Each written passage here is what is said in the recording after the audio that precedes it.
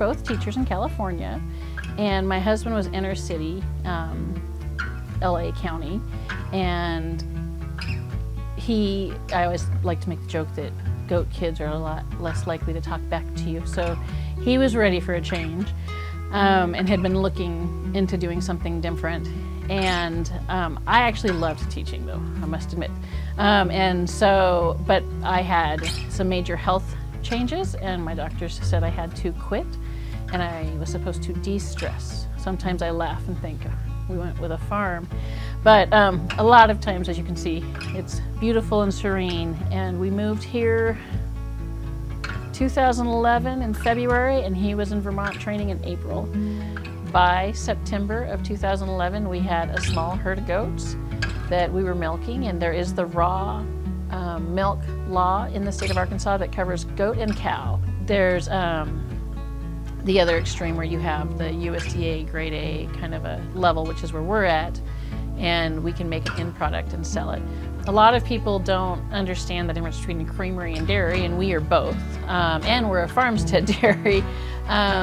So creameries buy milk. That's why we are called White River Creamery. We do buy local USDA cow milk to make our cheeses with, and then we also milk our own goats, which makes us a goat dairy, and a farmstead goat dairy, meaning we use that product through the USDA certifications to make cheese as well. Soaps and lotions are a little bit easier. We don't have to certify those, but we do cow cheeses and goat cheeses, and we are the only ones in Arkansas at this time doing that. Butterfat is such a big deal. You know you're on a dairy when they're bragging about butterfat, that it has to be tested third party. So our girls have tested out at 9.8% butterfat. So it's like cream. It's probably some of the richest milk there is in the nation. It also has a high protein content and a very low caprinic acid. So most goats are going to be about 15% caprinic acid, but Nigerian Dwarfs are less than 1%.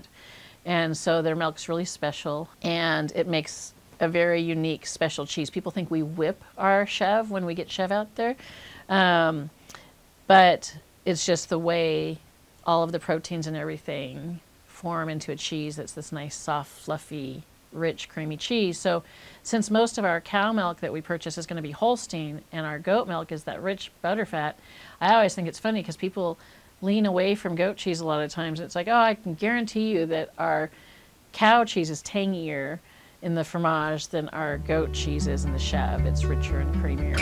You know, when we came here, it seemed like such a scary thing. Now I always laugh and look back because it's such a beautiful place.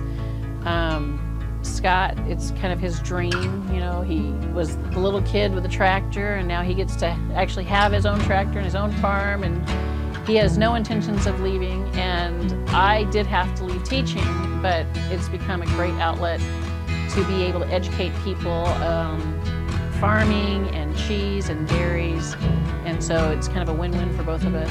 And luckily our kids have all settled down in the area. They've been working on and off the farm at times as adults. So Scott's dream had always been for this to be a family farm.